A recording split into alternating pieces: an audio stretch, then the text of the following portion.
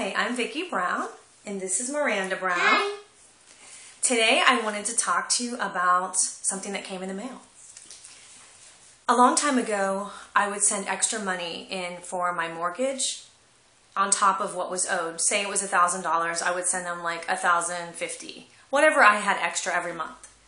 And I was always sending it towards principal. So at the end of the year, I had this problem. I was short on my escrow. And then they sent me a bill, and it was over $1,000. And in their terms, they can collect it all at one time, or they can add it to each monthly payment for the next following year and raise your payment. Well, neither one was a good option for me at the time. I really didn't want my payment higher, and I couldn't really afford to pay the $1,000.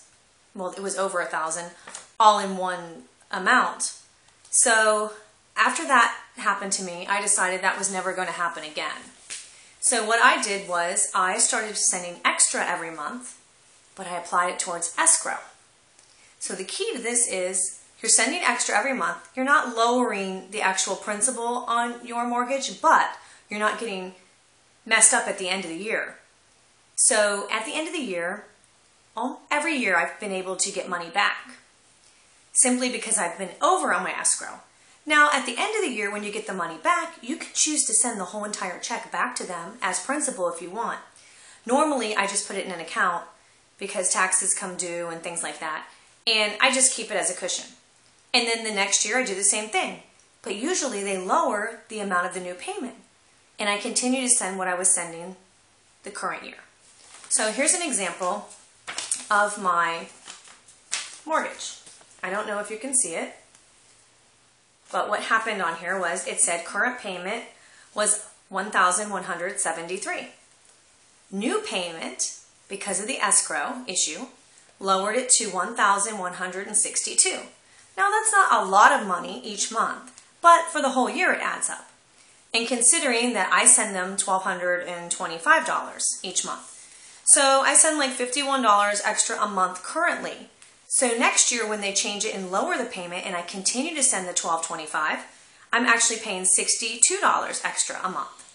And all of that's going to escrow, and it's like a little savings account even though I don't make interest, but I don't have a problem at the end of the year either.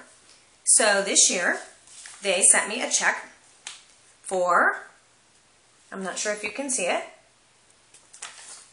$759. Now, I can choose to send that back to them and apply it towards principal if I want. I never have, however, I could. So, in essence, you're just making those payments to them, and at the end of the year, you're not having to owe more when you've already put a lot out of pocket. And then, if you choose, you can apply it towards principal anyway. This is just my little savings tip that I found out on my own, and I did because I had a problem one year. And it's no fun to be in that situation. So I've never had a problem since. I'm not sure if you're aware of that type of tip, but I have many more where that comes from. My name is Vicki Brown. My website is fighttheforcesofevil.org. And this is Miranda Brown. Bye. Bye.